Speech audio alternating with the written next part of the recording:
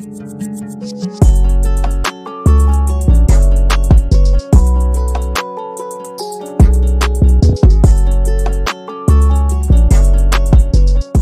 right, guys, welcome back to Modern Brown Men, episode 12. We got a special guest for you guys today.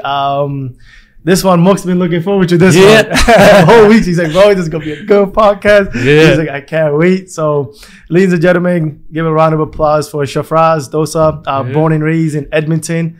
We thought for a younger audience out there, he would be a perfect guest to bring on. Our mantra that we have on our podcast has been preaching about how to level yourself up in all aspects of life, whether it comes to business venture, whether it comes to your personal life, whether it comes to, mental, physical, and how to really put yourself out there. And really, if you have your mindset to accomplish what you want, you can. And so, Shafraaz, introduce yourself to everybody and, give us a little background of who you are and, what your come up was. Sure. Thanks, guys. Honestly, it's great to be here. It's my first video podcast, surprisingly. So it's good to pop my cherry here, and I really appreciate you guys making the time. Yep. For me, honestly, we can get through this, but you can see I do quite a bit. Yeah. But it didn't come easy. This was a process. This was a lot of trial and error, and a lot of failures along the way. Yep. But nothing that you see today came without trying. So happy to get into that. I'm 35 years old, born and raised in Edmonton, Alberta. Parents came from East Africa, Nairobi, Kenya, Zanzibar, that area. Yep. So they came to Edmonton early 80s. And then, I was born in 88. So born and raised Northside Edmontonian. Started in Clairview, Clairview. And then went over to Matbury, and then moved to downtown Edmonton. I started in Saskatchewan Drive not too long ago, and then I moved into my next condo just by the River Valley about 2 years ago now. Okay. So loving that space and just really love our city. Everyone complains about Edmonton. They call it Edmonton. Man, I think it's a baby. I think that there's so much opportunity here, and it's all about what you make it. So I'm excited to be here, and I'm excited to be building everything that I've been working on for so long here in our city, and not think that this doesn't have the great potential that it does. Yeah, and then what you kind of touched on is the potential in Edmonton, because thing is, there's such an untapped market in all facet of markets, and and we'll go through some of the business venture that you go to, and people can kind of get inspired by how much need in every industry there is for entrepreneurs to take advantage and actually grow in your hometown base. If you build from there, it's only up from there. The reason why, when you have the local business behind you and you have the local community from Edmonton, a kid who's born and raised here, man, from there the growth is exponentially grows from there, because now the people see you, they're like, you didn't just go chase after the market. You grew your own market in the city where you saw potential and saw the uniqueness that you could present to it and flourish in it. Yeah, absolutely. Yeah. So absolutely. And I agree with that completely. I've always been a strong believer in, taking back to your roots. I think that it's so easy to say Edmonton doesn't have the potential. Edmonton doesn't have the opportunity. People leave Edmonton, either they go to Calgary, Toronto, Vancouver. Yep. They seek out opportunities elsewhere. But I love our city. And I think that once you realize that there is a ton of potential here and you dedicate yourself to your own growth in your own city, it's uncapped. Yep. And people who are either business owners here or people who you work with, and they see that you're giving back to your city or you're wanting to put in the extra work to your own city, they'll want to work with you. And I've seen that in my own ventures. And anytime I either seek a client out or want to work with somebody or put myself out there, they realize that I'm trying to better my own city and better myself in the place that I was born. There's a lot of people that maybe come into our city and try to do things that maybe I'm doing. Yeah. But there is a lot of, I'd say, more favor towards somebody who's Edmonton born and want to, help their city grow. Yeah. And then, as one of your business venture that we, I kind of looked up was Curate, your marketing agency. And, and we talked about this right before we started the pod. You have that, you're exclusive to your client. You're not just going in that niche, be like, okay, let's get 10 of the dental clinics and let's run it up. So, walk me through the process of how that actually helps you grow and what that actually means and what Curate is all about. Yeah. So yeah, as we mentioned before the podcast started, I am exclusive to the clients that I work with in their industry. So just taking a step back, Curate Collective Media Agency was founded by me in August of 2020 when we were in the middle of the pandemic. Yeah. And I just realized companies needed a digital voice in probably the worst time for businesses. I had created the company when I was a licensed mortgage broker working for actually independent at the time, but then I merged my company with KB Capital and kind of joined forces with them and helped relaunch the residential division. Okay. An amazing KB Capital. I love the people there. I'm no longer with them. I moved over to Legacy Mortgages now, which I can talk about. But I created the need for telling people's stories in a very professional and engaging way at the worst time in their lives. Yeah. So I found that there was a need for that immediately. And August 2020 is when we started. And it was a really interesting story because I had always had a passion for telling stories. And I'm never going to be the guy behind the camera. Yeah. Like all the power to the guys being behind the camera and editing. Yeah. And, they have an amazing skill set. I have a skill set when it comes to sales, business development, creating strategies, being the producer. So I can connect the dots with everybody. Mm-hmm. But then I also have the skill set of compartmentalizing the right people for the job to execute. Yep. So it all started with Porsche Edmonton actually reaching out to me and saying, hey, we have the new Taycan. The Taycan just launched at the time. Mm-hmm. And it was a $250,000 electric vehicle. And they said, hey, you can test it out for us for the weekend. And I said, I'll do one better for you. I'll create a commercial for free. So I put together a team. I think I got the call on a Tuesday and we had the car on a Friday, put together a team in a matter of a few days, and we shot a commercial. And it got so much attention that the CEO of Porsche Canada reached out to us, asked to publish our photos in his annual magazine. The feedback that we received, they were telling us that this is a $50,000 commercial. That's crazy. We did it in 24 hours. Wow. We had it edited on a Monday, the following Monday. Yep. And it got a lot of attention. So I realized, I have the ability to put together a great team to create great projects. And it started with creating content for luxury vehicles. And then from there, a lot of people in my network, and, I'm 35 now. I started working after graduating around 21. Yep. So been growing my personal brand for almost 15 years. And so I had a lot of network and brand equity behind my name. So as soon as I started saying I'm doing videos, I'm doing content, people wanted to use me. Yep. So we started doing branding videos and marketing videos for anyone that would say, hey, we need help. Mm-hmm. And I was just a yes man. I had that yes man mentality. Half the time I didn't know what I was doing. I would just say, you know what, I'll say yes to that and I'll figure it out later. Yeah. And that's always been my mindset. And from August 2020 till today, we've worked with over 55 Alberta-based companies. Wow. And they range from the Oilers to City of Edmonton to Edmonton Valley Zoo to law firms like Juris Corp and James H. Brown and ophthalmology clinics and doctors. And so, I've been very lucky to work with just a handful of amazing clients that have been loyal to me over the past 2.5 years, 3 years, but also just diversify my portfolio with so many different industries. Mm-hmm. Yeah. And I think the main thing you kind of touched upon is understanding what your role is within a company. Because as you said, there's people that are professionals that do the behind the camera. Yeah. And understanding your role, I feel like is key to maintaining a business that stays afloat and flourishes. Because the main thing you see a lot of the time is the ego trips that people go on. I want to be that A1. I got to be the man. Mm. But you don't have to, you can succeed by my side as long as we have the mindset of which we're trying to achieve as a collective group. Right. So walk me through that. Like, I know you have a team that you work with at the agency. So how do you guys put aside that ego, be like, no, we're not in it for ourselves. We're in it for as a collective group to build something that's bigger than us. Yeah. I think the first step to that is having a crew that respects everyone in the crew, but we're also all friends. Mm. We started out independently and I have a team that are incredibly talented, guys like Jed Lim and Cassian and Justin and my social media manager, Jordan, Bryce, our editor, Nick. They're all incredibly talented individually. Yeah. And they all do their work individually. But when I call upon them to do a project with me, they do put priority on that. They also understand that they're going to get consistent work from me.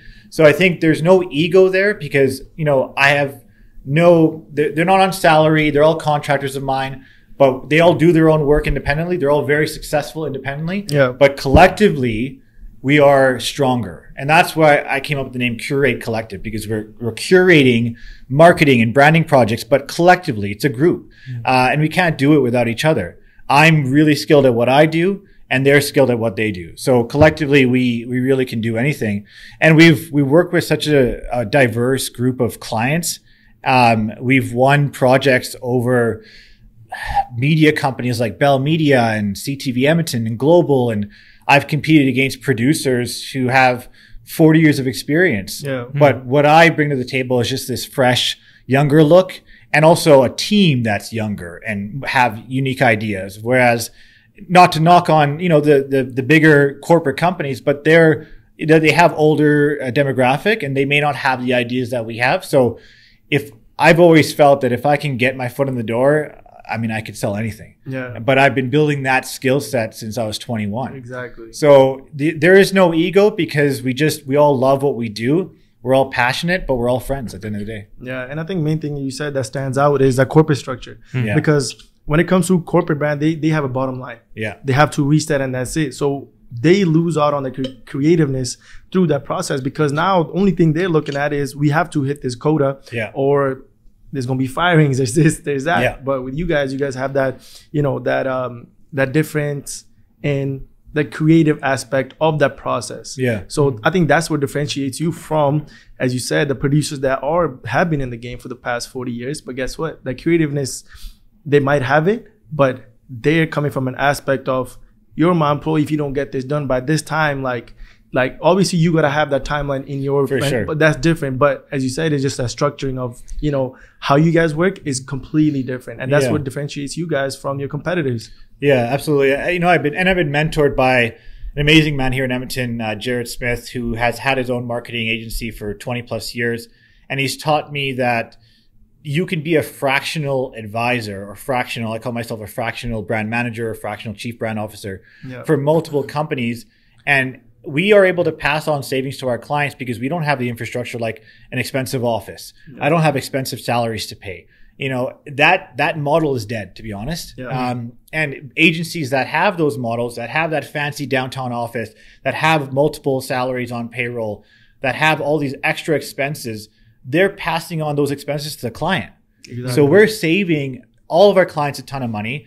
Coming from the corporate world for so many years, I understand that you're paying someone X amount of salary for a marketing manager role. That marketing manager is saying to his or her boss, what's my marketing budget for the year? Or what's my advertising budget for the year? So not only are you paying a salary, then you're paying a budget to get people like us.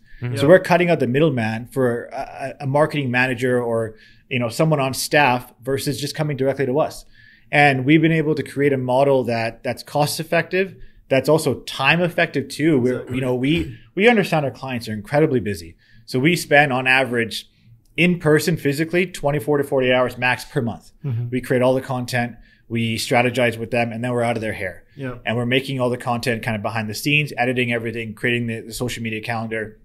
And it just becomes a well-oiled machine that they don't have to worry about it. Exactly. So, and as I said before, what's really unique about Curate Collective is ethically, when I started this, I told myself I would never work with another company in the same industry.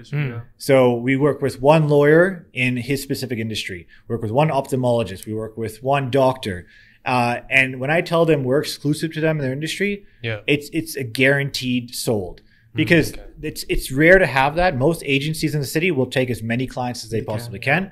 Of course, they have to pay their salaries and their expenses. For us, we're lean. We want to go after quality versus quantity, and that's just ethically. I feel that's just a better business model. It is very rare. I haven't really heard of any other agency doing that.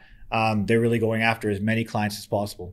Yeah, and I think because your differentiation in that and building your character up to who you are, as you said, after you graduated.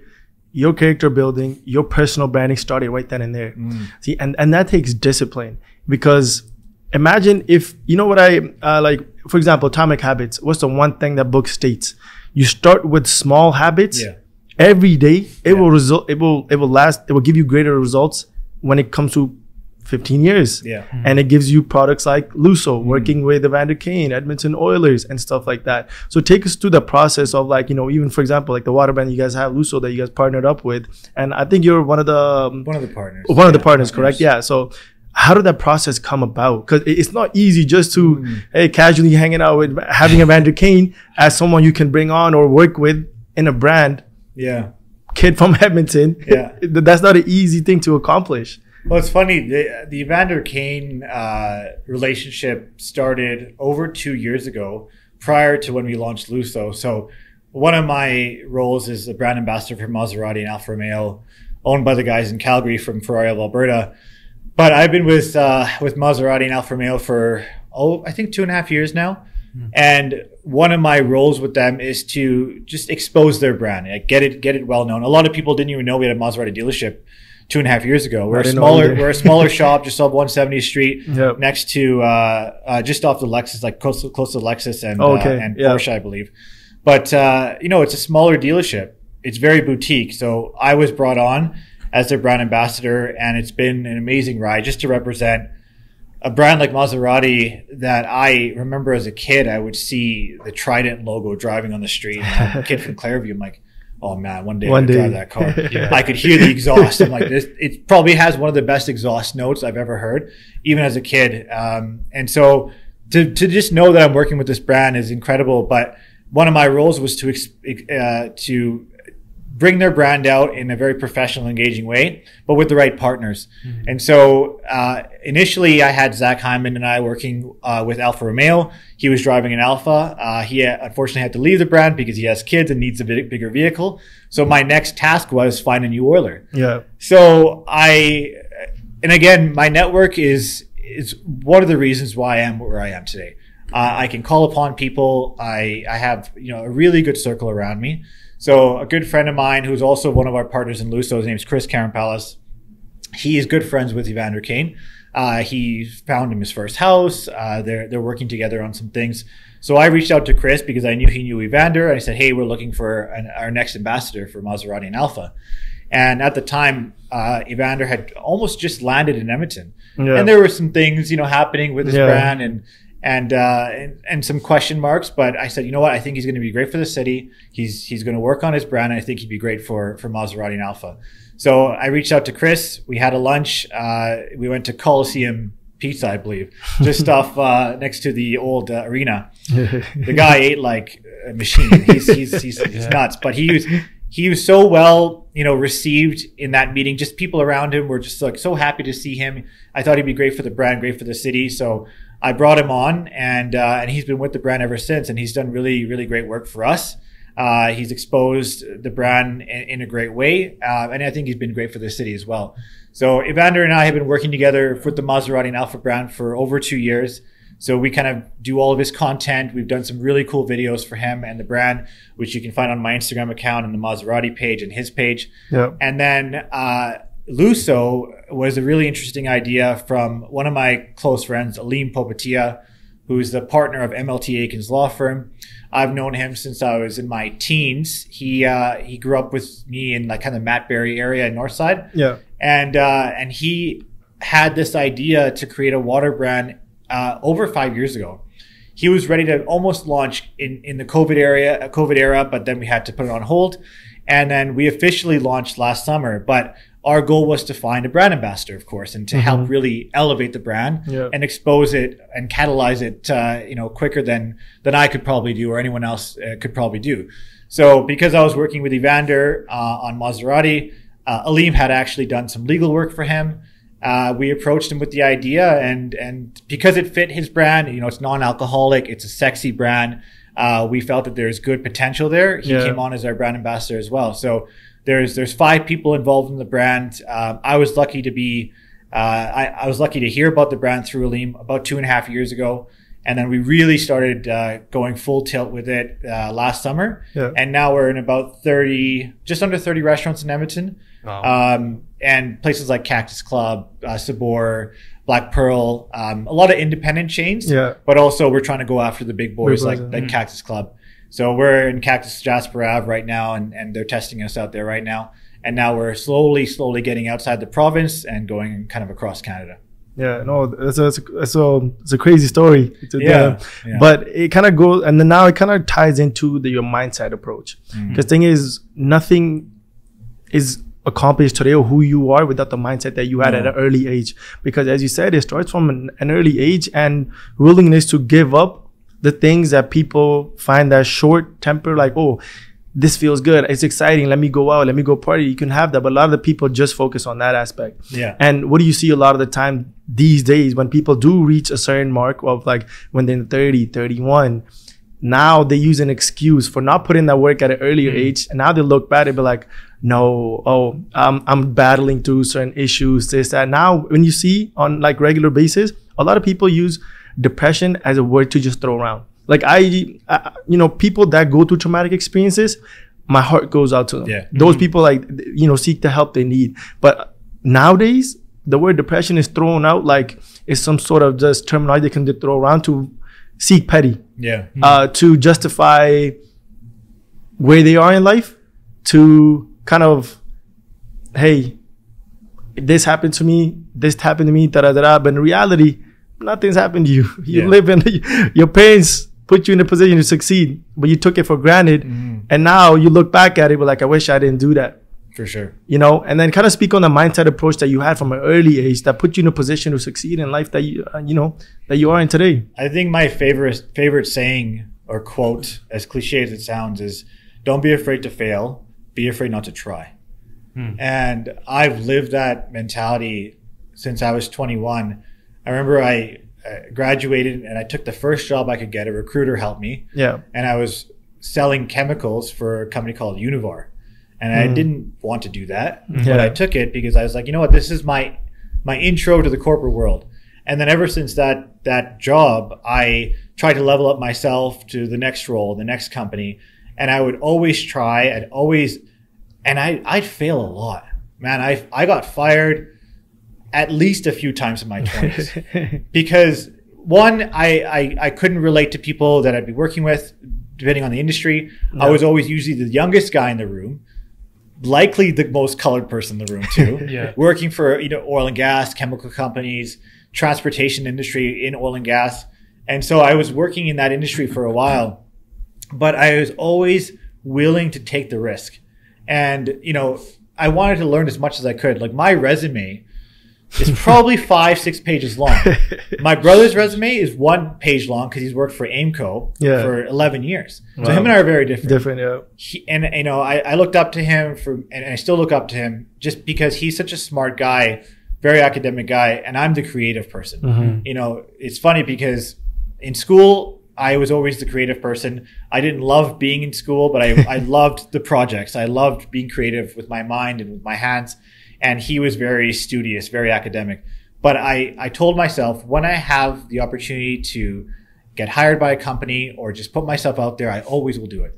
I'll always try. I don't care about failing. Yeah. And I think that's maybe the problem with today's generation is they want instant gratification. Yeah. They want to realize the reward immediately. Exactly. Man, you have to put in the work. Oh, yeah. And I had to put in the work for many, many years, and I don't regret any of it. I don't regret getting fired. I don't regret learning from that experience. But I really put myself out there, and that's the only reason I am where I am today. I think I was 27 when I got fired by a company, or I was about to, and I just realized it wasn't going the right way I wanted to go. And I sat down with a good friend of mine, Mike Melanchuk, who's one of the top realtors in the city. He was managing a team of 25, 30. I said, hey, I want to get into the industry. I love architecture. I love design. I love homes. And he's like, you know what? You should go into mortgages. He's like, be my mortgage guy, get your mortgage license, and I'll help you. I'll introduce you to the industry. So I did. I quit my salaried job, I quit before they let me go. I was like, you know what? I have to do it. I have to try something new. Yeah. Took a risk. And I got my mortgage license and I started working with him. And it became so much too quickly that I had to step away from his world because it was too much business. And I was failing again because I wasn't ready for all the work. And I took a step back and I started working with other realtors and built up my company. At the time, it was called Mortgage Advantage Group. Yeah. And built it up to a point where I went on KB Capital's radar. And KB Capital, incredible company. I was able to relaunch the residential division, which was a huge honor for me just to be able to work with a group like that. And I was with them for about just under 3 years. And then recently, this past summer, I moved over to Legacy. But the whole time throughout that process, I was just trying. Yeah. You have to have that mentality of not being afraid to fail. And I think a lot of people are, they get in this comfort zone and they don't want change. And they're not open to interviewing or meeting new people or networking. And I was never the most academic person, but I was always the most creative person. And I was always I always had this ability to talk to anybody. Yeah. And so that was really what set me apart. It's just my communication skills. And I use that to my advantage kind of go throughout my career. Yeah. And then I think that's kind of huge what you said, communication skill. Because if you're sitting in a room full of people that are, influential, you're perceived by what comes out of your mouth. Yeah. Your character is defined on what you say, how you carry yourself. And that goes a long way in regards to putting yourself in a position to succeed. Because people don't realize if you articulate yourself well and you put people around that actually matter and not just around people that give you gratification for the, temporarily, it will put you in the process of starting that upward slope. Yeah, because that's what people don't realize. Because at the end of the day, it's a character building process. Yeah. That's what life is. It leads you to a point where, yes, making money is part of it, but if you're not developing your character in the process, then you're not actually doing anything. Right. Personally, that's what I feel like. You're just staying afloat for as long as you can. For sure. Because hey, I gotta pay my bills and this and that. I gotta go to the club. I gotta go turn up this, that. And then I think that's the one misconception. Having wealth and what wealth actually means, having the mindset of attaining wealth. Because I can give you money tomorrow and not know what to do with it.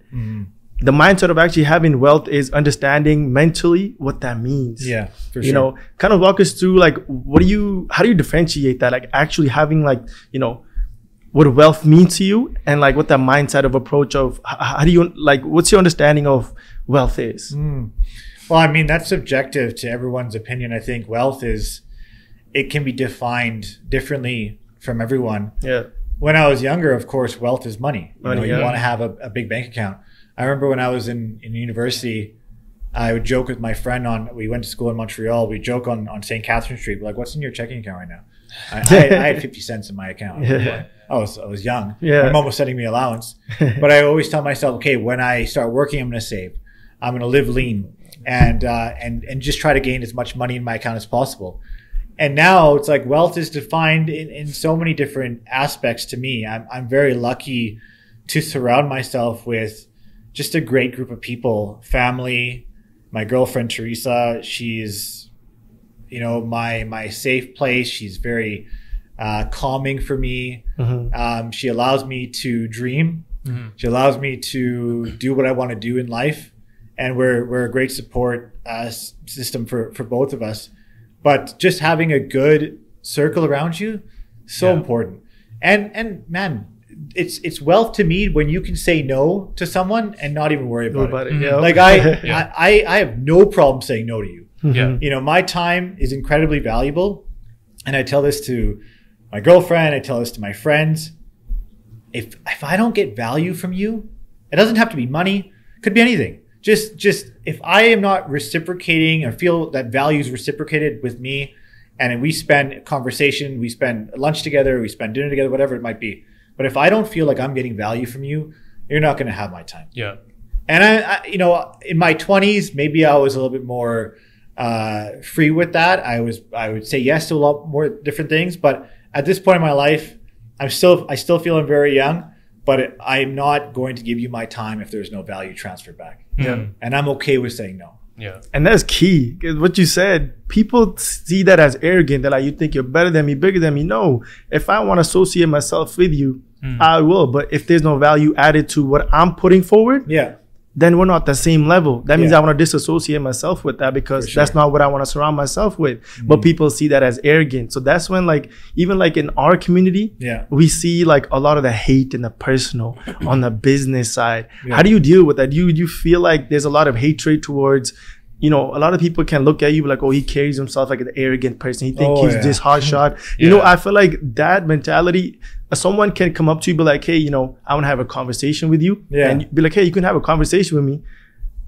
you don't have to forgo the cost of judging me. You don't even know me. You don't know my background, where I come from. You don't know one thing about me, but you have the audacity to say, I'm arrogant, I'm this, I'm that. Yeah. Like, why does that worry you? So Yeah, I perfect example, and my girlfriend will kill me for saying this. So we met on Instagram and we connected. She judged me because she saw this facade. She's like, "Oh, this guy carries himself a certain way." I used to DJ back in the day.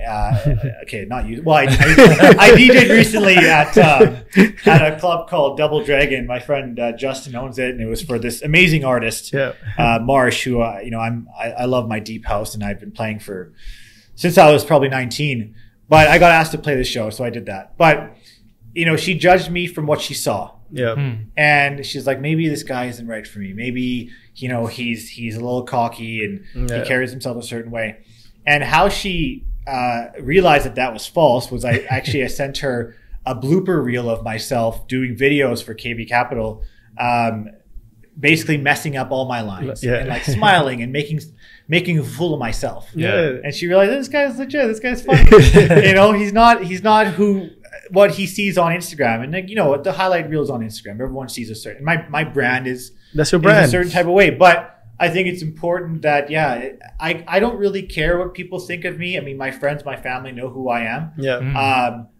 I think if there's an opportunity to get to know someone, if someone reaches out on Instagram or wants to connect for a quick phone call, like, I'm happy to do that stuff. I think I position it to myself in this way. If I have the courage to reach out to someone like me if I was younger, and if someone reciprocated that conversation, I would love that as a young kid. Oh, yeah. And sometimes that happens to me now, and I'm like, I think about that all the time. I'm like, I will do that all day long. I will have that conversation. I'll be there for that person. I'll try to pay it forward because I would have loved that as a younger kid, as a younger professional growing up in this world. So you can't really worry about what people think of you. I think it's important to present a professional image, and every time we work with a client, doesn't matter what industry you're in, I always try to teach them, every person's a salesperson. You have to understand how to sell. You have to know how to talk. I don't care if you're a doctor or a lawyer, you're a salesperson. So, you have to have that ability to present well online, but also just,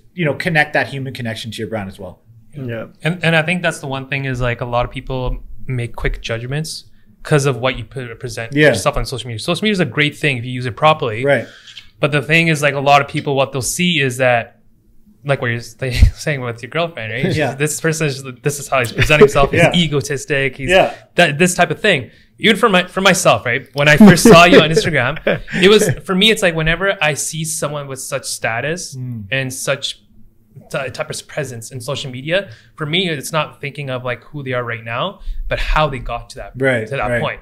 Yeah. So that's why I was curious. And then that's when we started conversation and stuff like that, right? Yeah. So for me, this is a whole nother perspective that I wanted to talk about is, how did you make yourself more presentable in a sense of social media, being able to present yourself in a professional manner that you have value in that sense?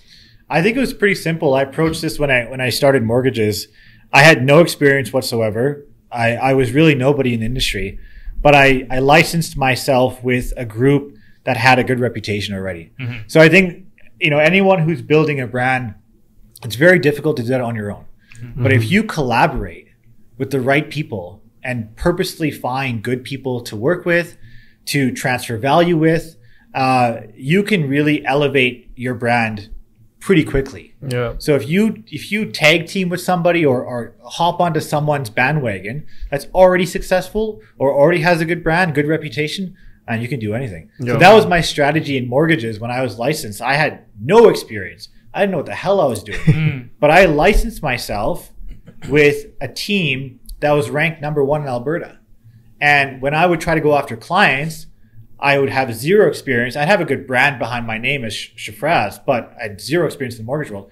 I would say, well, my broker has X amount of years and he's working with me on every single file. Yeah. So I would build myself up with the team that I was on.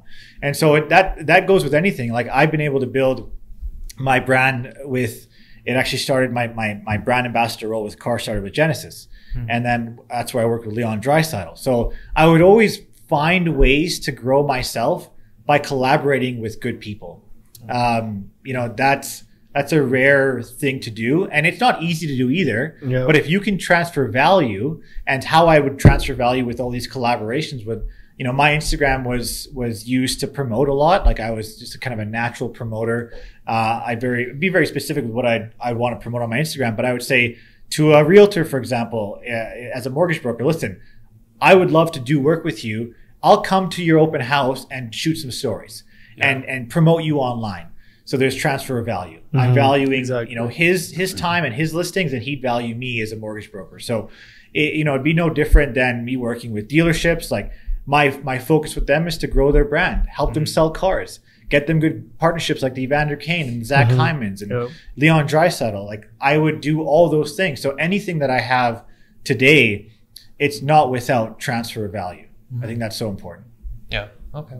And then with being a brand ambassador for so many multiple organizations, do you have a type of standard that you hold, like you set for these organizations that you work with, that they need to have these type of standards? Because at the end of the day, like what we don't talk about is that, yes, you have your own brand, they have their own brand, but you also want to make sure that you guys are able to blend together in a sense where it doesn't conflict yours as well, in a sense, indirectly. So do you have a type of standards when you do work with different brands?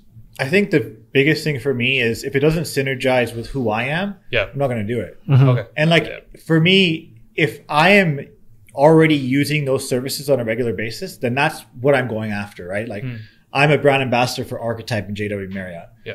You know, and I love that gym. I think it's one of the best gyms in the city, province, country. It's super high class, great members, amazing location.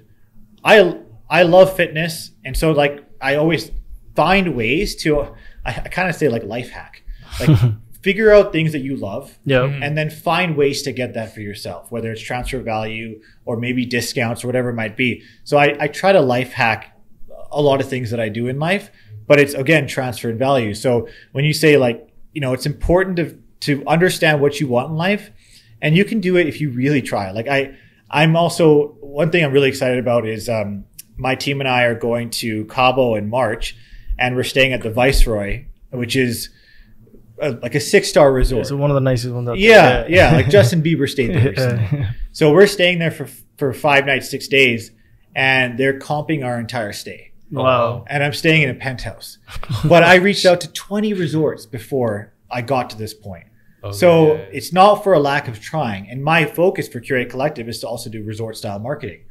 And, you know, we're going there, we're staying, I'm taking Teresa. It's a vacation for us, but my team's also coming. I got them a room, and we're going to be working a few hours a day, but the rest is vacation. But, you know, I'm really excited to be able to do resort style marketing, but it's also, I'm life hacking. It's like, I want to go on a vacation, but I'm accessing an incredible resort with transfer of value. Exactly. So we're shooting some incredible content for them, but I was also, no one sees the work that took to get to that point.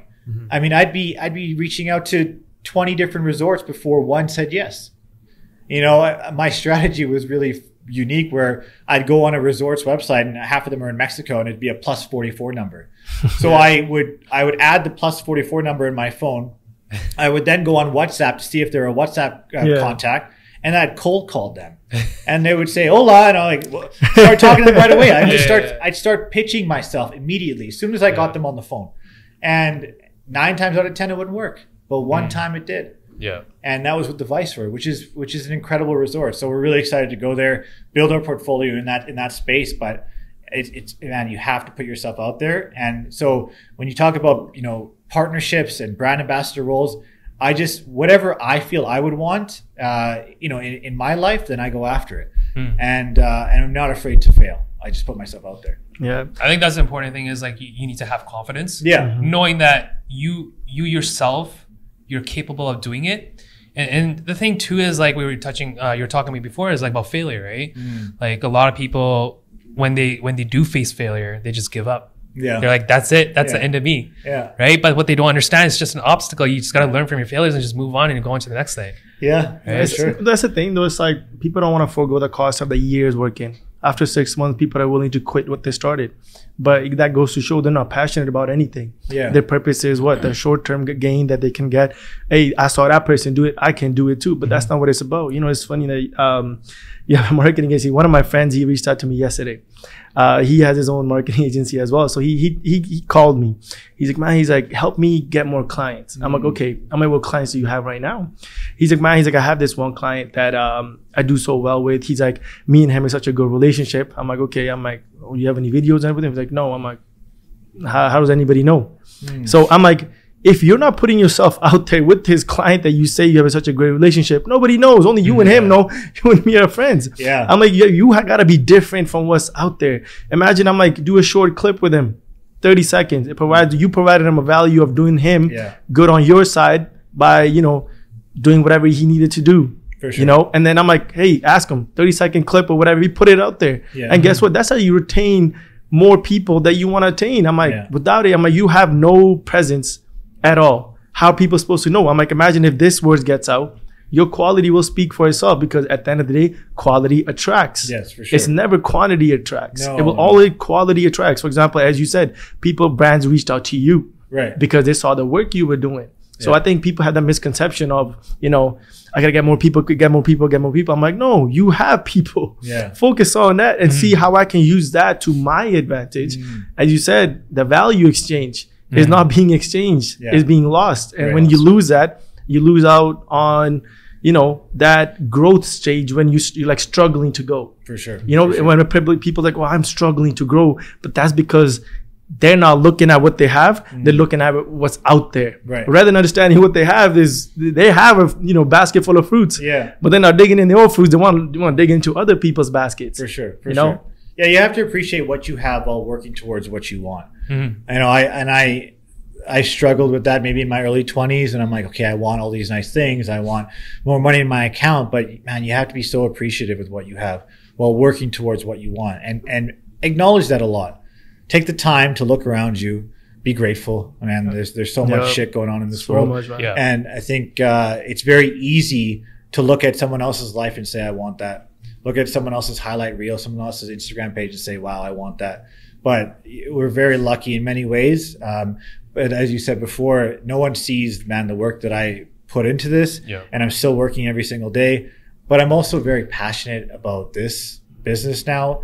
Being able to be a part of different companies' stories and watch them grow and be exclusive to them in their industry, it's so rewarding.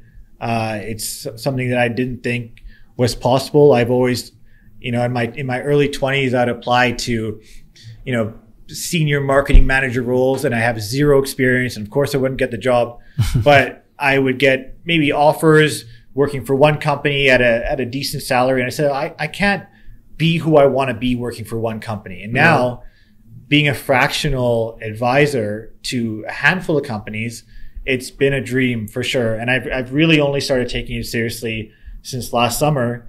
But my focus isn't quantity, it's quality, right? It's just really honing my expertise and giving my all to a handful of great people. And you do that, honestly, they'll take care of you as well. Exactly. Right? It's not about trying to get as many clients as possible. It's just working with a good core. Yeah. And then what do you feel like that pivotal moment in your career? Because as you said, I think you said when you started working for KB, that's when you kind of realized like you always knew what you were passionate about. Yeah. But that turning point in your life, when do you feel like that was, like through your journey?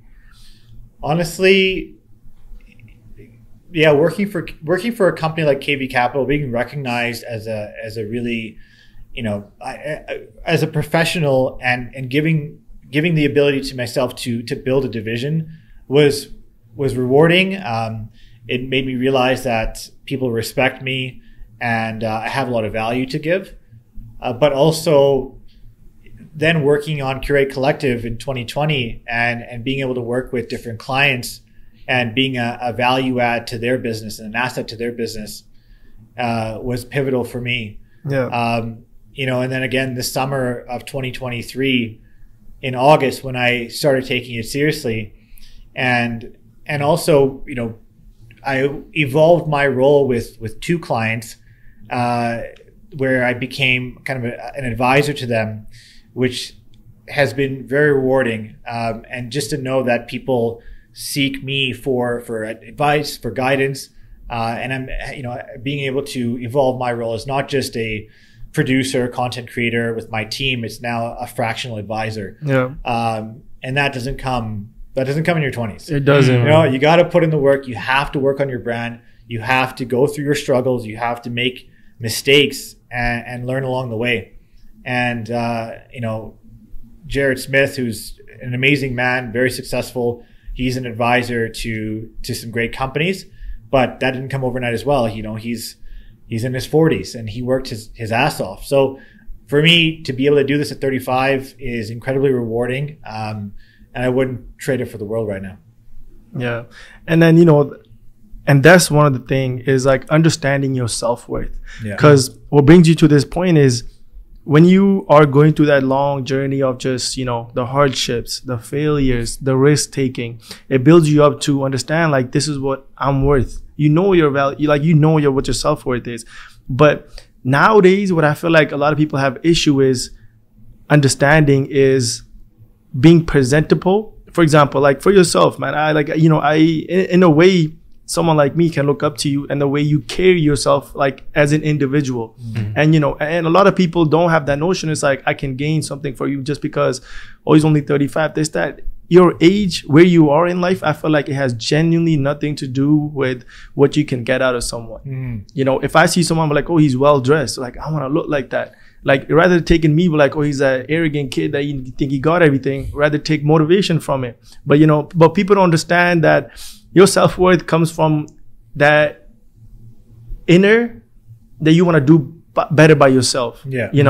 And I feel like social media slowly eroding that mindset of what self-worth means, because we're so easily swayed by phones, man. I'm telling you, I see my nieces, I see younger kids, if they don't have their phones while they're eating or while they're doing anything, they will go crazy. They'll start crying, throw a fit. And what's so crazy? It's programming people's mind. Yeah, it really is, because it shows the fact that if people can't get off, like going to sleep, 2 hours you're scrolling through it, that's 2 hours of your life that you could have done something else to develop your personal traits. But rather you chose to just scroll on your phone for countless hours. Instant gratification, right? You're just like instantly involved in your phone. You get that instant gratification. Oh yeah, I can scroll. It's like it's a disease, to be honest. And like I'm worried about when I have kids eventually, how am I going to limit their time on their phones? Mm-hmm. But it's tough. I think we're so easily manipulated with what we see online. But I mean, if I'm giving any advice to someone who's struggling with either finding themselves or their own self-worth, it's just, man, you have to have a good circle around you.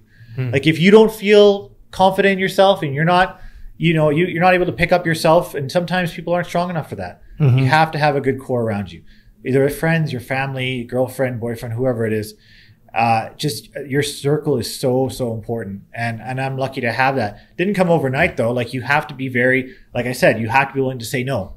Mm-hmm. You have to be willing to say no to that person who wants to go for drinks or go to a club or whatever the case is, and say yes to the right circle. Mm-hmm. But it's to me, my biggest asset is my network and just who I've decided to surround myself with moving forward. Mm-hmm. Yeah, and I think that's huge too, how you said learn how to say no to people, because I feel like a lot of the time now these days when people are in a relationship, I've seen them deteriorate rather than progressing together. So what I mean by that is people don't have the talks of what progressing individually and collectively means.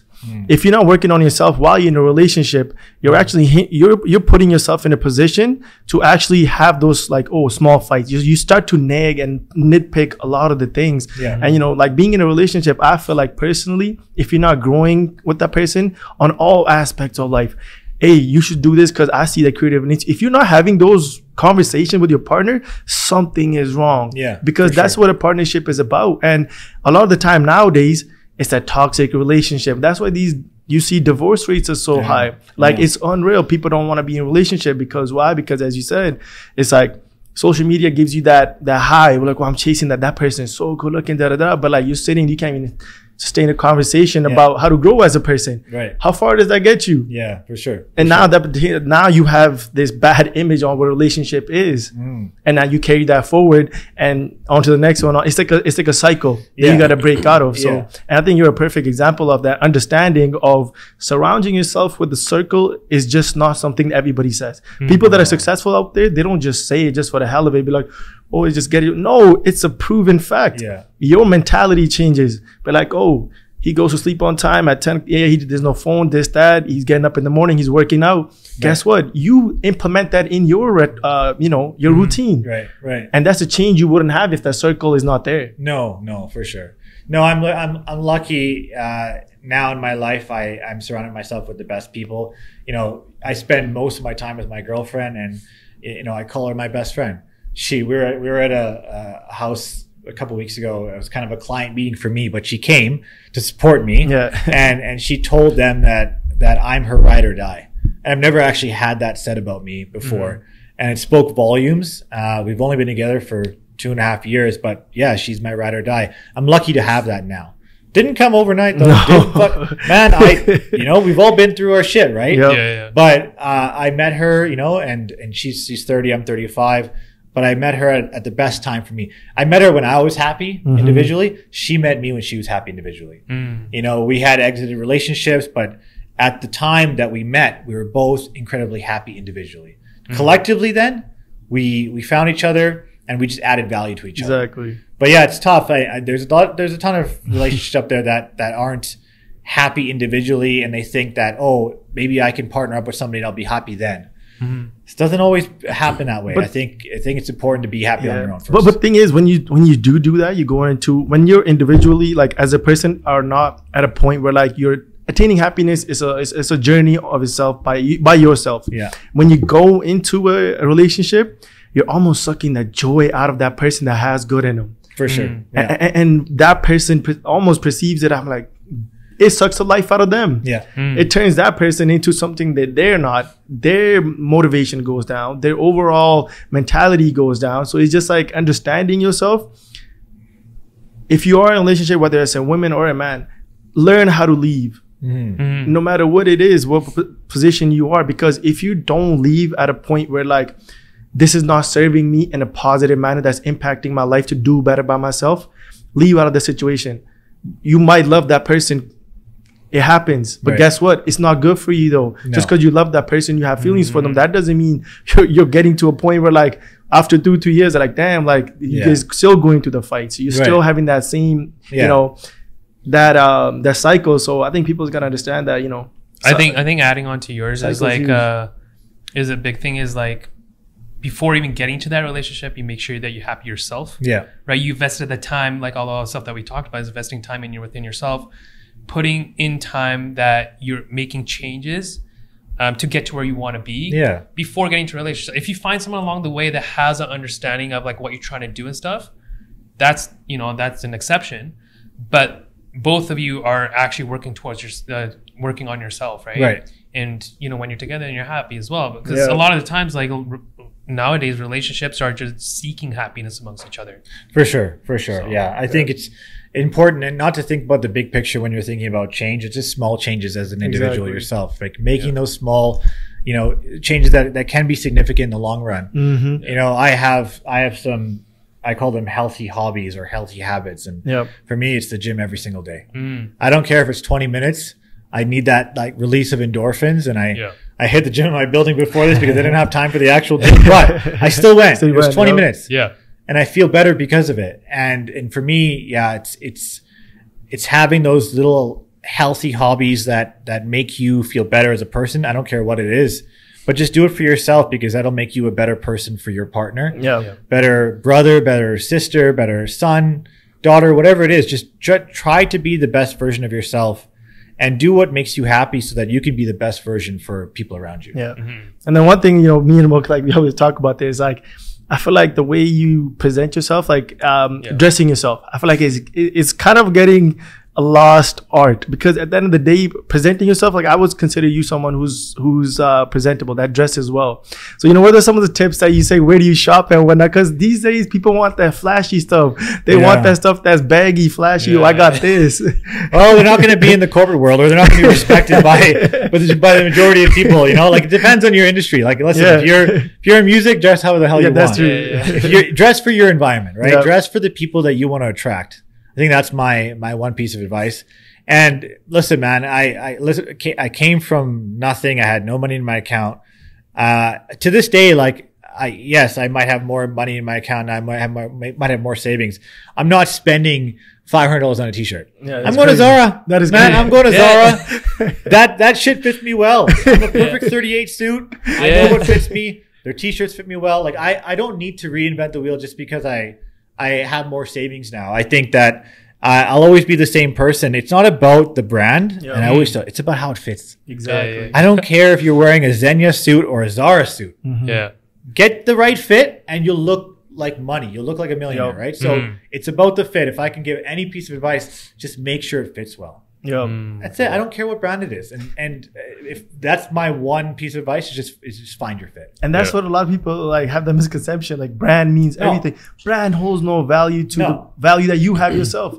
Someone might look at you, but like you're sitting in a meeting and you're just wearing this shirt that just says it's sprinkled, I don't know, Hugo Boss or something. But like, what are you doing? Exactly. It's like, as you said, you got to know your environment and understand that, you know, how you present yourself speaks volume, and you know, and that speaks volume to your character. If you don't know how to present yourself, then you know, you're, as you said, you're your own personal brand. You're a walking brand, and the way you carry yourself and where you present yourself, the way you articulate yourself, all that put together is what leads to success. And if you're not working on those small things, then it won't give you that you know, that growth you're looking for.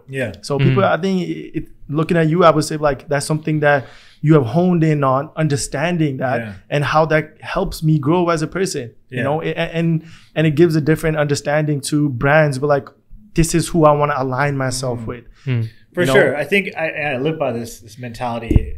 Even when I was playing hockey for 8 years plus, I said, look good, feel good, play good. And I was a goalie for many years. And I always had the nicest looking pads. I'd have like these black and orange RBK pads, and I looked great, but it made me feel good, and I played well.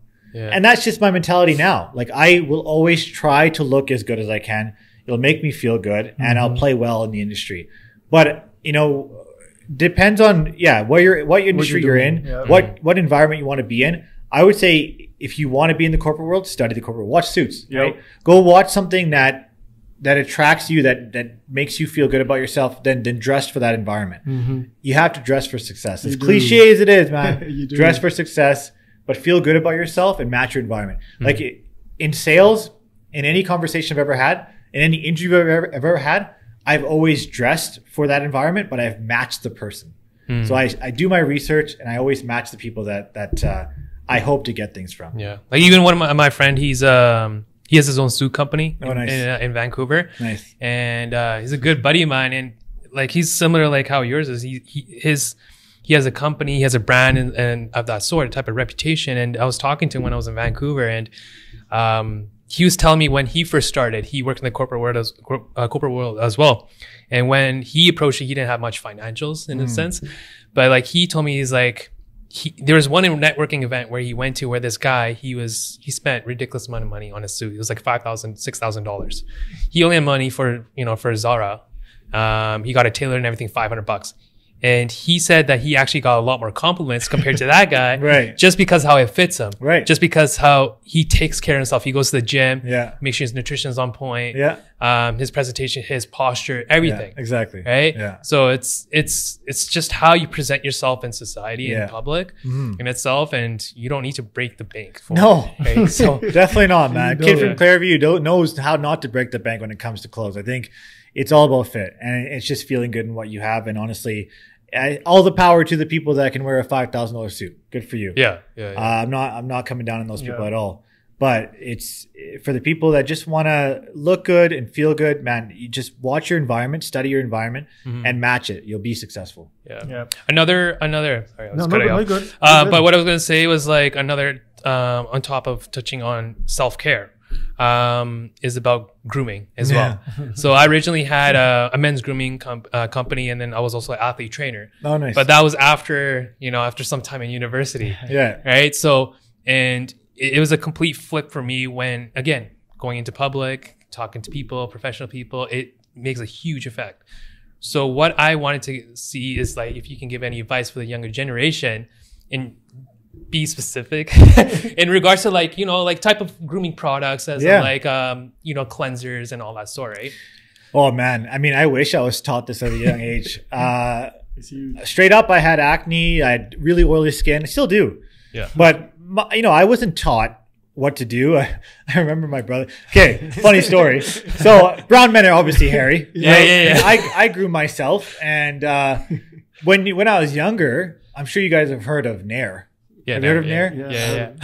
I remember my brother and I would try to use Nair to like take care of some body hair, and it did not go well. It burned some places. But we did that in our early age, and I didn't know how to groom. I wasn't taught many things, and as I got older, I did more research and I figured out what works for me. And recently, I started doing like laser hair removal, which is money. I mean, if you want to groom yourself, do that. I mean, you're never going to fully get the hair removed because we're brown men. We're hairy guys.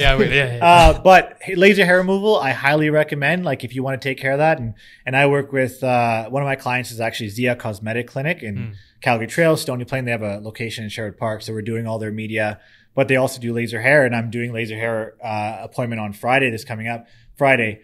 So I'm excited for that. But when it comes to grooming, like I use electric shavers a lot. Like the Philips One Blade is really, really good. I use that for my beard. My girlfriend loves my beard now. She's like, keep your beard. So I used to shave a lot. I have a really like baby face, and she's like, keep your beard. I'm like, so now I'm keeping the beard for her. But Philips One Blade is really good. I use a lot of electric shavers. And then for face products, again, I don't break the bank at all. I don't spend a ton of money on this stuff. I used a brand called Jack Black, which is at Shoppers. It's like this blue label men's bottle. Amazing stuff. Oil-free moisturizer because I'm super oily. And then I wash my face every night and every morning with this like volcanic clay oil shit. I mean, I don't know if it's definitely not from a volcano, but it works for me, and it's like a face mask as well. So I have super oily skin, and it's important for me to have this routine.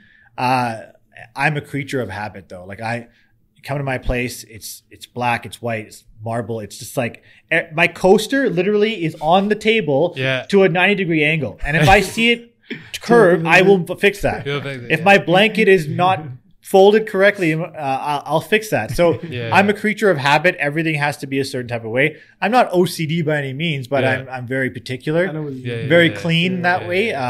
So I am a creature of habit. I do my things in the evening and night, evening and morning. I have my face products that I use, and now I'm also doing laser hair removal, which I think is money. I still groom, which I think is important, and because you're never going to fully have the hair gone. But it depends on what you want, man. Like some people want to keep it all, some people want to take it off. I mean, I've had a lot of people that have done laser hair removal and they swear by it. So if you're looking to groom that way, I recommend it. And Jack Black's a great product for your face. Okay. Cool. Yeah. And then one thing we want to kind of touch upon is like we're from immigrant backgrounds, and how do you think that journey kind of made you who you are today? The outlook you had on life, because at the end of the day, our parents came here for better life for us. And a lot of people what don't realize is at the end of the day, the responsibility is not on our parents to succeed in life. It's on us. Yes, obviously they instill the values and the morals in us. But a lot of the times I have fell victim to this because, it's that poor man's mentality that, my parents didn't teach me this, I didn't do. But at the end of the day, it's not on them. They did everything they could to put you in this position to succeed. And now it's on me to take that opportunity. Okay, make something of it. Because I got everything given to me. I never had any complaints, minus, the petty stuff that we make up in our head, but in reality, we don't understand the gift that we have of his life. And what you said to before, people will kill to be in the position in North America. I think it's a blessing in a disguise, like living here. growing up here, obviously there's downfalls to like certain other aspect of life, but that's given anywhere. But if you look at the understanding of what the world is and actually go and travel, understand how grateful we are here, I think people would change their mentality completely if they just step outside their comfort zone and understand, go travel somewhere where it's not a non-developed country. Reality will hit you fast. And, you know, so take us in that journey that molded you who you are today, given that, you know, we are from an immigrant background, and how that changed your perspective of what you want to accomplish in life, you know? Yeah, I think being an immigrant, or my family was, you know, immigrant family. I grew up in Clairview. I still remember playing road hockey in Clairview with predominantly, you know, white people, and they would yell like Paki at me. Yeah. And I'm like, I'm not even Pakistani. But they obviously don't know. But I dealt with racism, and now I'm sure all of us have, you know, growing up in a predominantly white community, especially in Clairview, man. But it just makes you stronger. I never took that to heart long term. It just made me stronger. I remember I'd be forced to play in net, and I was 80 pounds or 70 pounds. Half the time there'd be rocks being shot at me, not balls, because I would play on street, like Clairview street hockey. But it made me stronger just overall. And then watching my family come from Africa, you know, yes, they are immigrants, but I was very lucky in the sense that my mom, you know, took care of my brother and I and put us through university. You know, took care of we had no student debt, so we were set up for success in that way. We didn't come from family money at all, but she set us up for success in the sense that she's going to take care of us for our education, and then the rest is up to us. Yeah, exactly. And we were very lucky in that sense.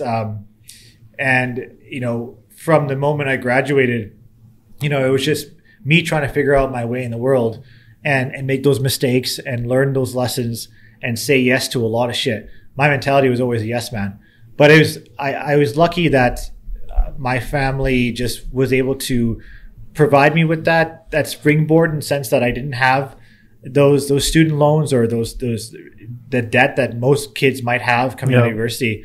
So I've, you know, as much as they were an immigrant family, they worked their ass off to get me to where I am today and to position me for success. So I'm very lucky in that sense.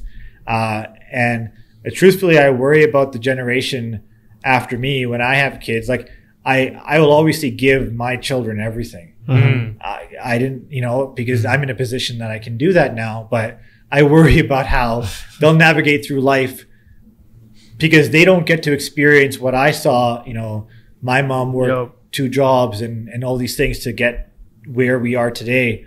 They're not going to see their parents do that. Nope. But so it's going to be a challenge, I think, for us as like second generation immigrants who now are in Canada, who do have the means to take care of their kids and maybe give them a bit of a different life. It's going to be a challenge for sure. Yeah. But no, you know, one thing I do want to point out to that is I feel like we're getting away from who made us who we are today. And what I mean by that is we are byproducts of our parents, as you said, the values and the morals instilled in us.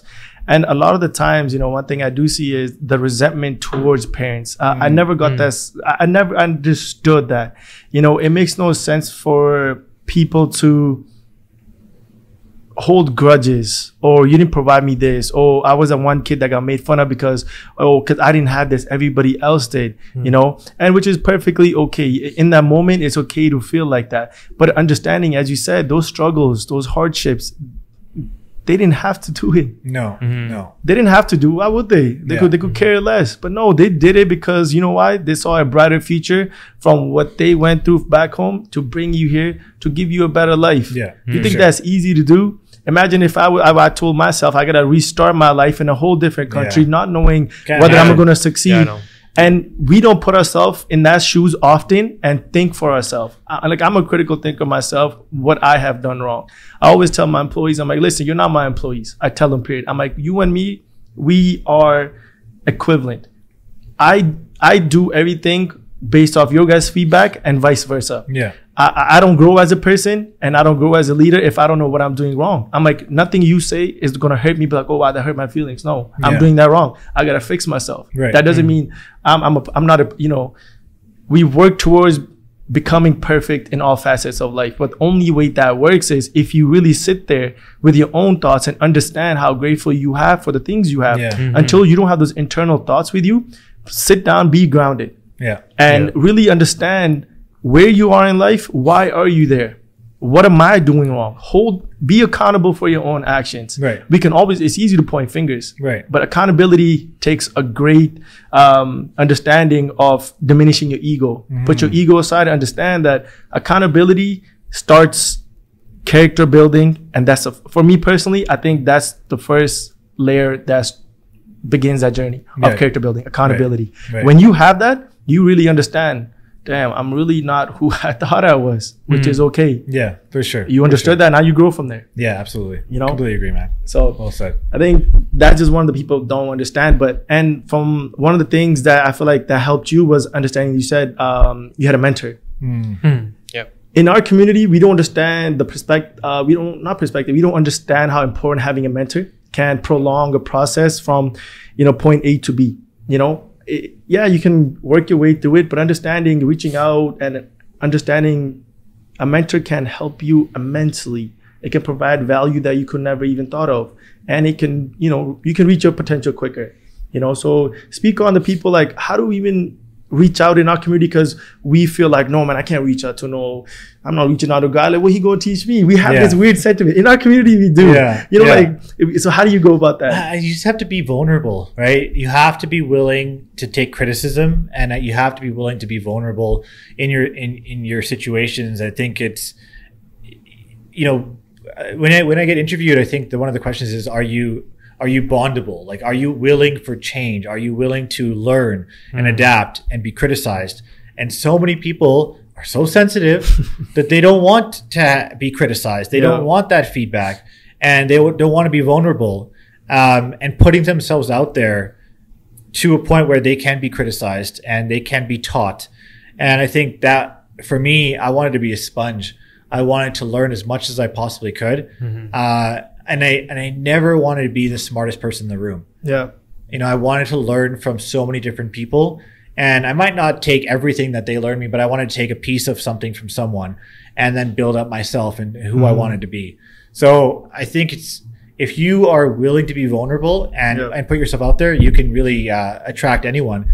And for me, you know, being surrounded by, initially in my mortgage career, Mike Melanchuk, and then now having Jared Smith, you know, working me through certain things, and even my brother and my family, just picking up pieces from certain people, and willing to adapt and willing to be criticized is step one. It is. You know, like, people are just so afraid, and they're too sensitive, or they don't want to put themselves on this pedestal and be criticized. So I think that's job number one, is just to look at yourself and say, you know, I'm willing for change. I'm willing to learn from that person. And you know what? If you find the right people want to teach. People want to give back. They want to pay it forward, because at one point in their lives, they were in your position. And I get that sometimes too. On Instagram, people reach out to me, and a lot of people either ask for a coffee or for dinner, and I won't do that, but I'll go on a phone call with them, and I'll spend, you know, some time with them, because again, time is valuable, and you do want to, you know,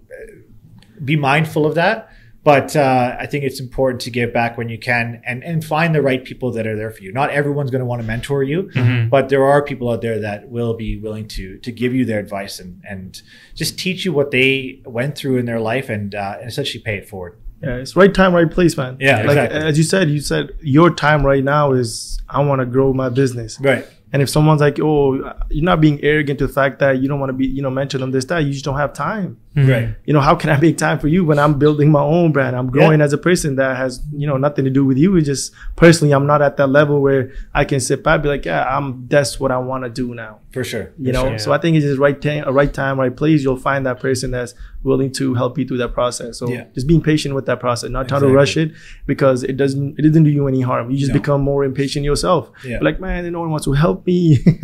Throw your pity party. I know. People are a little hard on themselves, but they also react after trying once. You know what I mean? Like a lot of people say they'll try once. It's like a one strike policy for them. I have a lot of friends out there who are trying to do certain things, and they'll reach out to me like, "Oh man, he didn't respond, or he didn't want to work with me." I'm like, "How many people did you reach out to?" "Oh, just one." Man, you have to put yourself out there. You do. You know, keep trying until you succeed. Like I said, I reached out to 20 different resorts in Mexico. That's crazy, man. And one said yes. A couple maybe said maybe, or maybe in fall in later in 2024. And I promised myself, I was like, I know this is possible. Yeah, I know I can do it. I told myself this earlier last year. I said, I know I can fucking do this. And I didn't give up until I did. Yeah. And now I landed a deal with Viceroy, which is that's crazy, unreal. Like I can't wait to show you guys the content. It's gonna be nuts. Yeah. And if you go to their Instagram account, they have unreal content already. Yeah. I don't know how I sold them, but I sold them. And it's just because I tried, right? I don't have a one strike policy. I have 50 strikes. I don't give a shit. Yeah. I'll keep trying until I succeed. Yeah. And then with that, just having that entrepreneurial, mindset.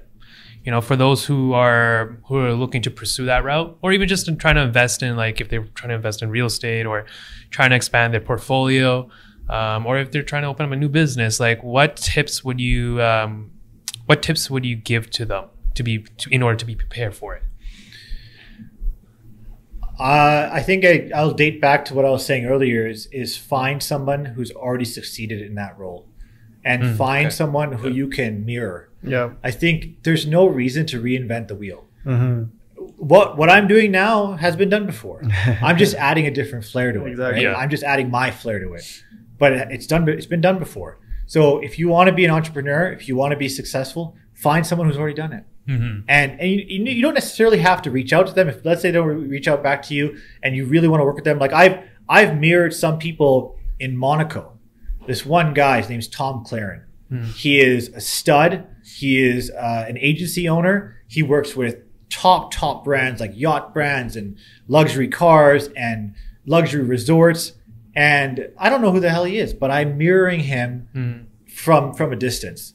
So if you want to be an entrepreneur, study that industry, find someone who you can mirror, and just match it. But add your flair to it. Become an individual. And there's so many different entrepreneurs out there. There's so many different industries out there. But how you separate yourself is just being who you are. Exactly. Don't try to be someone you're not.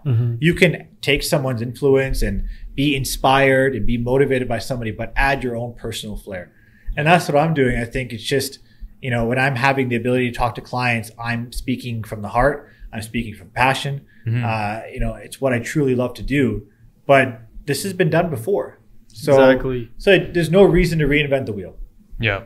And then another thing too is like with even just trying to invest, right? Like from my own perspective, my mindset is that I have a really tough time trying to just enjoy life. Well, not that good, but like I'm pursuing my passion in what I'm trying to do. But at the same time, I'm trying to balance where I'm trying to like enjoy life miserable. as well. Not miserable, not depressed. But my thing is like, a lot of people just spend money just trying to escape life, right? They're buying stuff that they don't need to. They don't have the money for it, and they're not reallocating their income, their resources to what is necessary, what is potential. And for me, it's like, I'm going to live below my means, whatever I'm making. I got to make sure my expenses are low enough. And that the difference between the two is my opportunity. Right. I'll use that towards my business, to open my agency, work with clients, travel to meet clients, so on and so forth. Right. Or, invest in health and all that sort. Do you think that is true, or like how much flexibility do you think there is in between that? I mean, I've lived lean for most of my life, and I still am. Again, I've life hacked certain things, right? So I've figured out ways to get access to certain things by providing value, but I have lived lean, and I think that you can definitely save money by living lean and living a lean lifestyle, but it's difficult to maybe save and to have that opportunity when doing one thing. It takes time. It takes time to get there. I think that there is a lot of people out there that dedicate themselves to one career, and you have to put in a lot of years to get to where you want to be. But I strongly believe that we are built to do multiple things.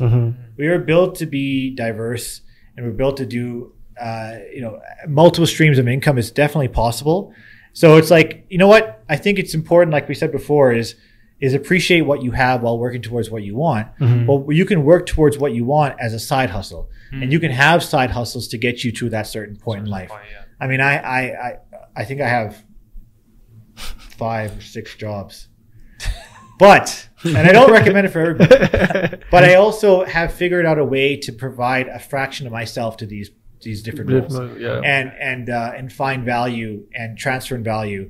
And I built a model that works for me. And you know what? I'm the least stressed I've ever been in my life now, and I'm doing the most. And that's really unique, because I found people that I can work with, that trust me, that I can give value to. I can give a portion of myself to them, and there's a transfer of value. But I'm the least stressed I've ever been. And I tell this to my girlfriend, and she's like, I don't know.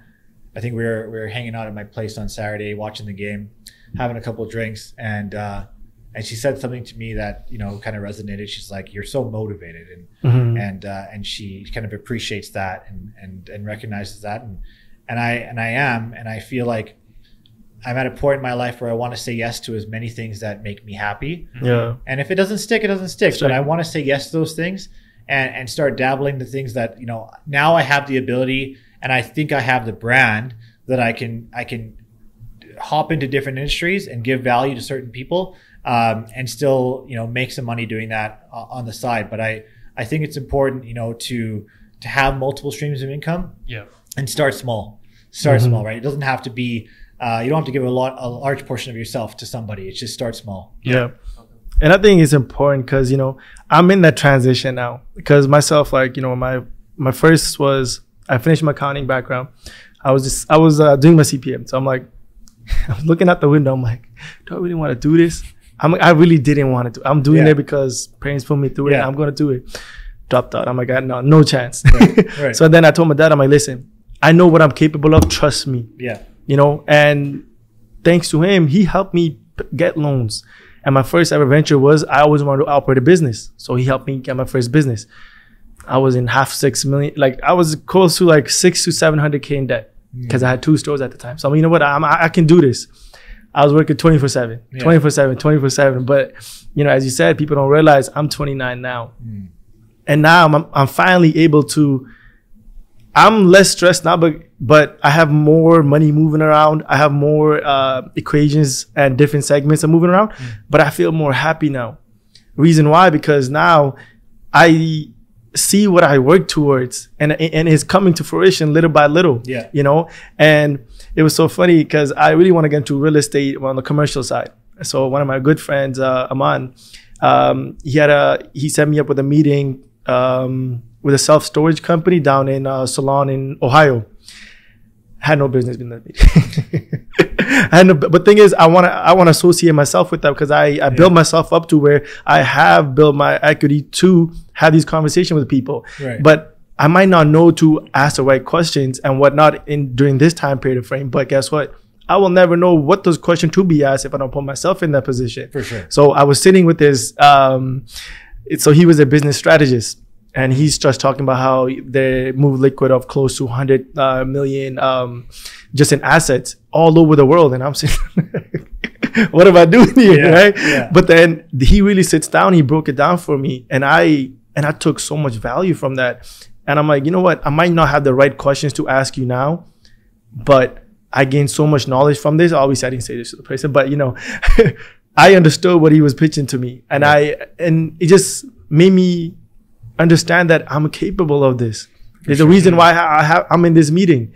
Now, nobody randomly gets to this position if you don't put that work towards it. So I'm sitting there. I'm like, internally, I'm going through this process while I'm having these conversations with myself while he's going through his presentation. Right. And then after the call, he's talking to you. He's like, well, if this deal doesn't work out, that is fine. He's like, there's many more to come. He's like, don't think this is, you have to take this deal. He's like, don't ever feel constrained to lose out on opportunity if it's not the right time for you. Right. And then I said, okay, that is huge. understanding that, I'm like, okay, you know what? I don't have to be like a panic mode. I have to impress him. Yeah. You know, because we all have that. Because now you're in a position where you want it to be, but you feel like, well, I'm not ready right now because circumstances or this or that. But you know, and I do feel like I resonate with you in a sense where I feel like it's completely possible to have different revenue streams that are coming in on an annual basis. I don't see the reason why not to, unless you're comfortable, which is a scary place to be in. Once you become comfortable with your lifestyle, you will regress. You'll be stagnant. You have to want it, period. You have to want to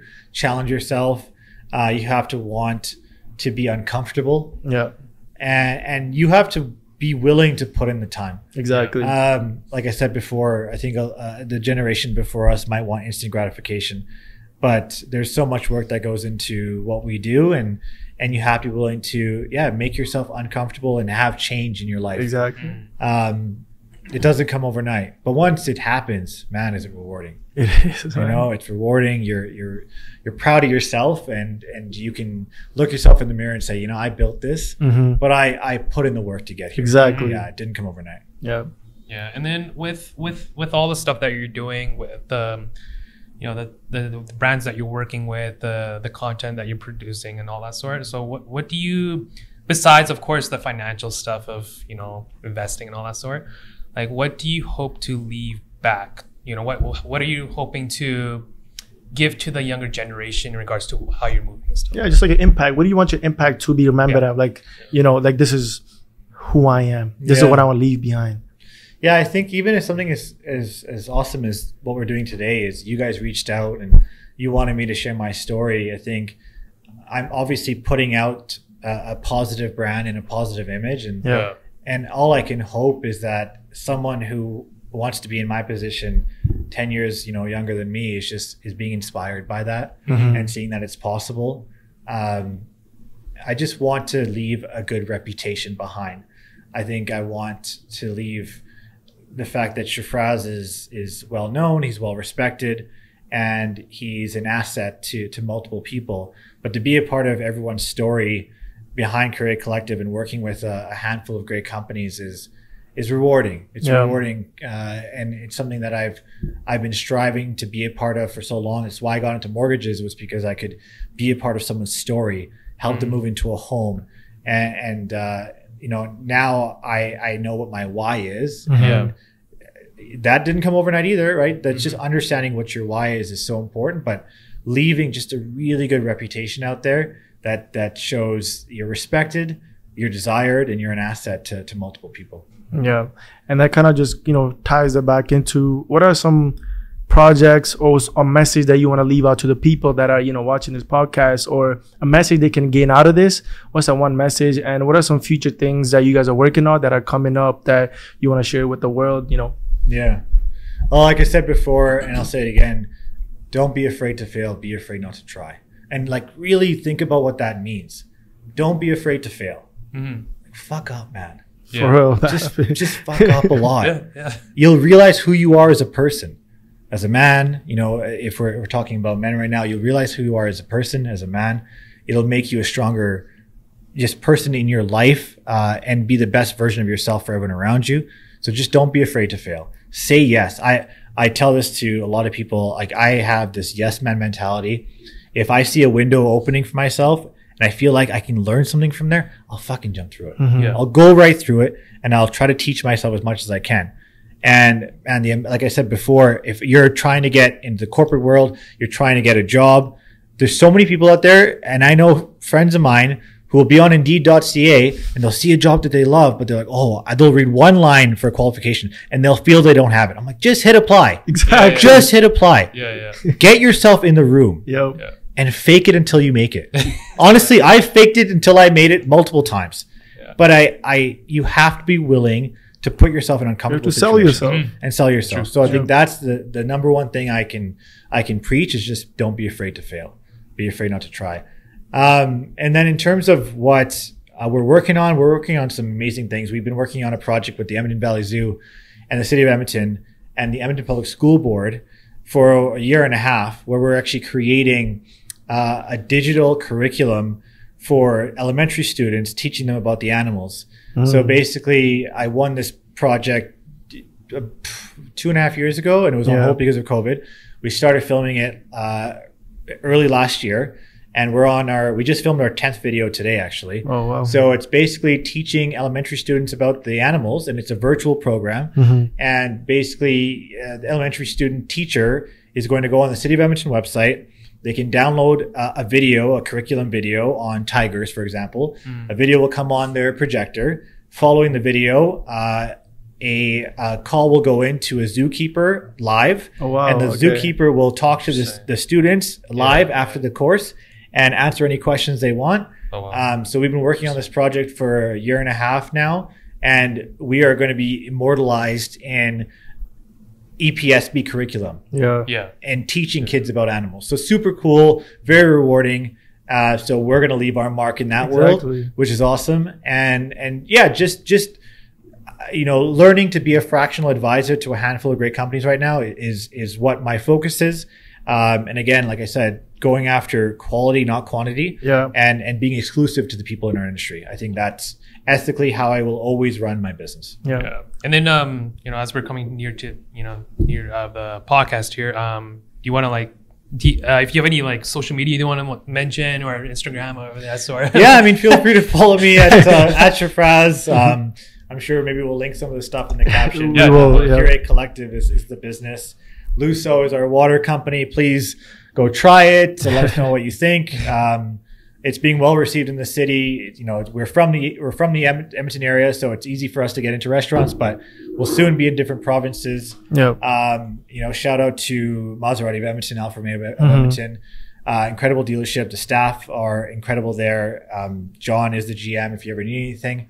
And then what else? I mean, I have a few things, but maybe we'll kind of link it in the caption. Shout out to Alvin Ma, I'm an advisor to Hawkwood Capital. So we talk about investments. If you're looking for an investment, this guy's offering incredible returns on short-term bridge loans for his clients. So that's a really great place for investments to look into. And then, Archetype Gym. I love that space. If you ever want to go to that gym, I can get you guys an experience pass to try it out.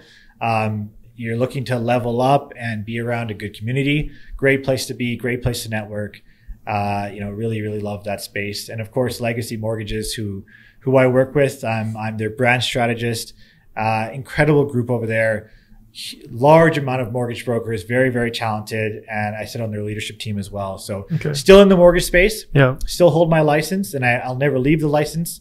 But love to be able to help families when I can. But of course, Curate Collective, my media company, are definitely my focus right now. But I'm very lucky to be surrounded by great people and be involved in a few different ventures. Well, Shafraaz, thank you for your time. We genuinely appreciate it. As we know, you're very busy with your time. No, likewise, man. Taking time out of your day to come do this podcast, I think everybody, everything's running to my head. I mean, people can see genuine value from this, and then put themselves in position to succeed in life, and there's no reason for not to go get what's destined for you. So thank you for coming, man, and it was a pleasure. Thank you for the conversation. So appreciate it. Thanks, guys. No, thanks for having me. I really appreciate it. Thanks, buddy. All right, guys. Thank you.